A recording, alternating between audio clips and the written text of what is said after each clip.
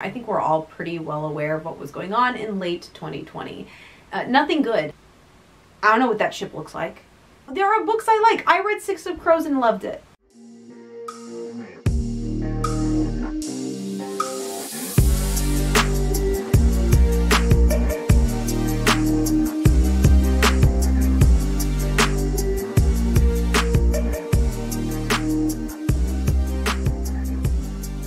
Welcome back to the crypt. Today we're going to go ahead and tackle the book Cyborg Tinkerer. So this book launched in late 2020, and honestly I don't feel like I need to go over world events or anything. I think we're all pretty well aware of what was going on in late 2020. Nothing good. So in addition to the personal pan pizza that was going on, there was a lot of political upheaval going on. I personally don't think the book reflects much to any of it. I will say, however, that while this is a problem, like last week I talked about dystopian and my problem with it and how this makes characters bland, I will give credit where it's due. With political discourse, I think there were, let me check my notes to double check. Yeah, there were two characters that did talk a little bit at one point. I can't remember which scene it was, but I feel like there were two or three characters that did like mention, there was mentioning of, you know, what if the emperor doesn't change his ways, or like what if he does, will that even matter? Because the reality was a bunch of the actual citizens that were around them, I think they were at the Capitol or something near the end of the book, the citizens themselves were just so incredibly judgmental and hateful towards cyborgs just in general. The propaganda had done its worst and people truly believed it. So it wasn't just the big bad guy who was bad. It's like, even if he's taken out, all these citizens hate our guts. So where does that lead us? And this is why, even though I've got some beef with this book we're going to get into in a second, I actually enjoyed this book more than I did a lot of other books I've read this year. It's not my favorite book this year by any stretch of the imagination, but it was better than a lot of others I'd read, which is shocking considering some of the massive problems I'll get to. But I think it's because even though it had that like big bad guy controlling everything, it had spiraled out of control to where the characters were somewhat aware that's not just the big bad guy who's a problem, it's the citizens themselves and they hate us.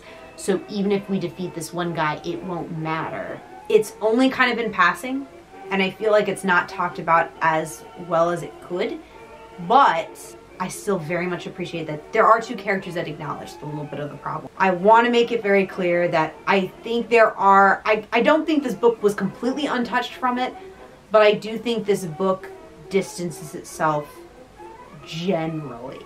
There are no firm political stances made in this book that I can see. We have chronological order. Good, great, we love to see it. That being said, we gotta address the giant elephant in the room and the biggest issue I had with this book. And that would be, where are we? Descriptors were few and far in between. There were almost no descriptors given to where we are, like actual placement and setting. So we would have characters talking, and then like suddenly a character would start walking down the stairs, and I would be like, wait, there were stairs and weren't they outside? They were outside though, right? They were outside. Are they inside? I would get confused. I remember flipping through pages trying to find context for where the characters physically were, their physical placement, because there was so little description.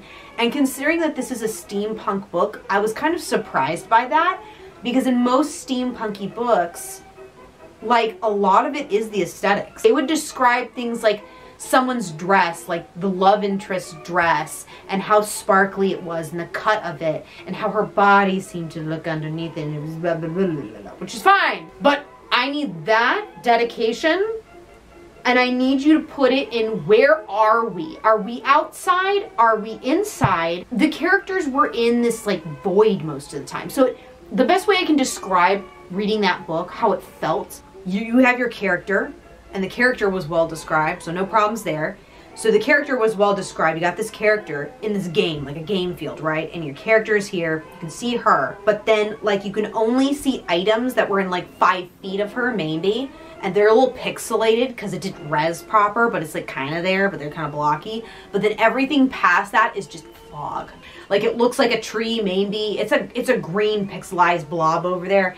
Is it a tree? Is it a dragon? Is it my grandpa? I don't know. No one knows because it didn't load proper. That's what this book felt like the entire book. If I'm thinking in my head, trying to imagine like the ship, I don't know what that ship looks like. Like I can't, if there was a description, it was bland and it was forgettable. But I don't think there really was. Show me this, what does anything look like that's not the main character or love interest dress? Characters, I don't hate any of them, first off. But that being said, I also don't love any of them. For the main character, I felt she was pretty like standard. I actually kind of like the beginning, how her mindset very forcibly goes from I want to die to, oh my god, I kind of want to live, but how do I do that? Like I actually think that was pretty well done near the beginning, but I started losing her as a character about halfway through because she became very obsessed with her love interest. Some of the show scenes that were really good were like good, and I think they were handled well. Like a lot of the stuff at the very beginning, some of the scenes with her, you know, getting through some of the more brutal things she had to as a character with the villains, I think that was pretty well handled. But some of like the stuff in between, it felt like almost like filler sometimes. Like I felt like I was reading filler. But yeah, but because of all that, like I never feel like I felt connected to any of the characters at all. None of them clicked with me at all. Not a single solitary character, not even a side character, just nothing.